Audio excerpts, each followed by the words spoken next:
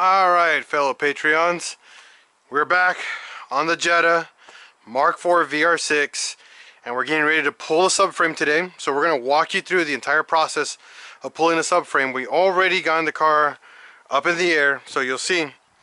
And the reason why we got it all up in the air is to, number one, today's DIY is pulling the subframe, pulling the spindle, the front suspension completely out off the car. Then the next DIY, we're going to pull the rear beam completely out because we're going to rebuild the whole back end and we're rebuilding the whole front end. We're actually going to rebuild the subframe, control arms, all that is going to be taken care of. We're going to refresh all of that. Same with the rear. We got new rear beam bushings. We're going to refresh it with new brakes, new brake pads. Same with the front. We're actually going to go bigger brakes on the front. We're going to go to Porsche Boxer brakes on the front for an upgrade.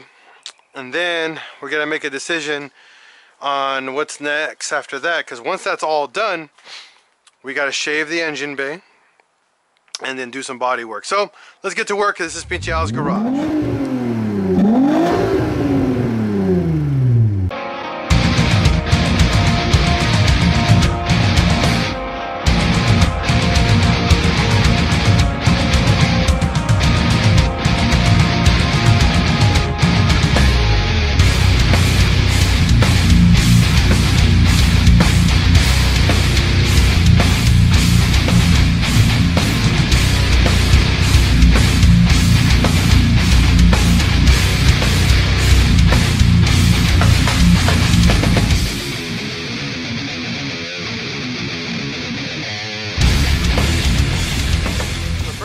Do is actually clean this my workspace up, so I'll be right back.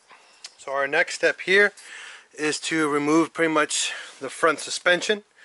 We're gonna have to figure out where to keep the caliper out of the way, so we need a safe spot so the caliper can be mounted, so we don't pull on the brake lines and damage those. We are going to be replacing them, but we don't want to damage them and then just cause a really bad leak.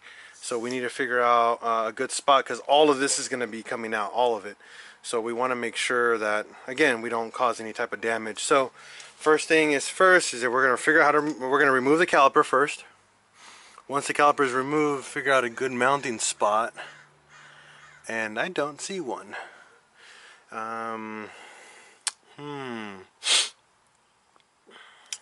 Let's see. We're probably going to have to take the coilover out. Once we take the strut out, I think we'll just probably put something on top of here so it hangs and just holds it from there. Yeah, that probably makes the most sense. I think we're going to have to go that route. That sucks, but yeah, I think that's the route we're going to have to go. Oh, maybe here. This, yeah, we'll get a zip tie and just, no, pull strain on that. Yeah, I think that's the smartest thing we can do is get something on top of here, put like a string down, and that way I'll hold it and hang from the top of that. So that's what we're going to do. Alright, so got the control arm out. And again, guys, just so you guys know, the control arm is held together by two 18mm bolts.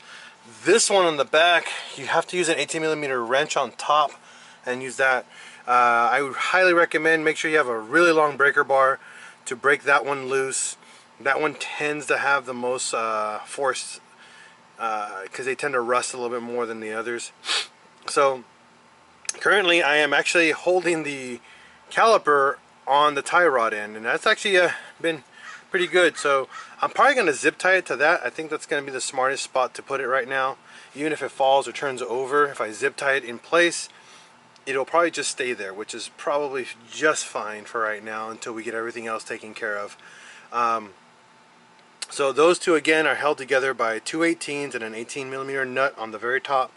At the front of the control arm for your spindle, you guys can see here, your tie rod end that bolts on here uses a 19mm socket, and then your ball joint are all, there's three 13mm. So again, all we're doing is unbolting right now. The proper DIY, the proper portion of the DIY is actually getting it all clean, prepped, and ready for reassembly. So we're just showing you what we've done to remove everything. The next hard part is, again, the next control arm is removing the actual subframe, which is going to be the hardest part out of this whole entire DIY.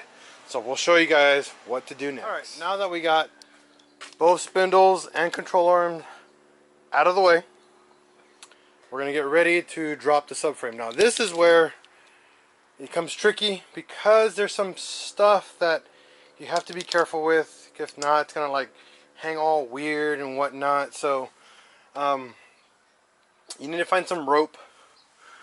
I know it's weird, but yes, you need rope.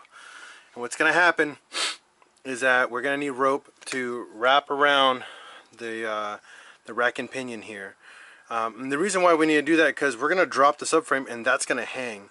And we don't want to cause any damage or strain here on the steering rack neck. So to prevent any damage or have any future issues, grab some rope and tie it around after you unbolt it, because if not, you're not going to be able to fit it underneath there.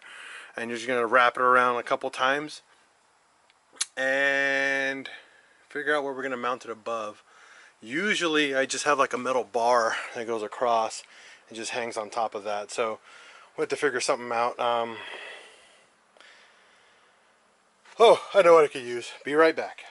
It'll work for the time being, but we're going to just janky the strut brace that we have here. And then we'll just use that to tie some rope around it to hold the rack and pinion up. Again, it's just a safety precaution, just so you don't damage stuff down the road, so you don't end up buying the stuff again. Pretty simple, pretty straightforward. So underneath, the rack and pinion is held together by 4 10mm bolts, or 13, I think. 10 or 13, let me double check. But it's these right here, 1, 2, 3, and 4. These 4 have to be removed first. After we remove those 4, then these big beefy ones right here. See these? There's 4. 1, 2, 3, and the same spot, number 4, somewhere over here. All those have to be removed, and then the subframe just drops. But in doing so, again, just be careful on the rack and pinion. That's all I ask. Once that drops, your calipers here that we have chilling on the tie rod ends should be zip tied, excuse me, so they don't damage and drop, because right now the brake line is actually doesn't have any tension at all, so it's a good thing. So just remember that, guys, just for future.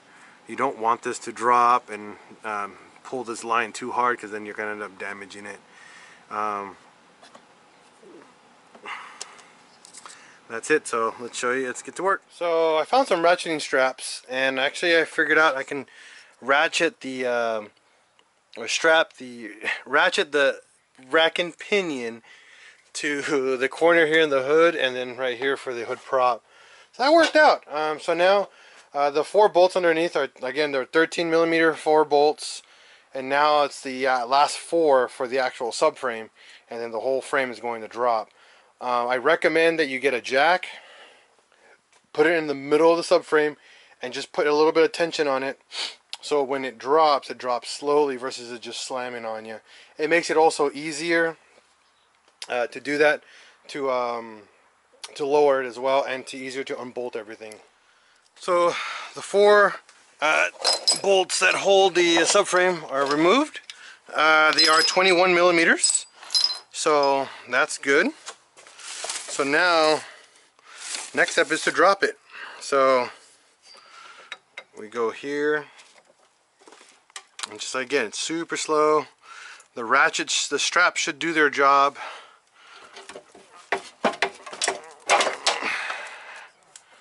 And it should just go all the way down to the ground.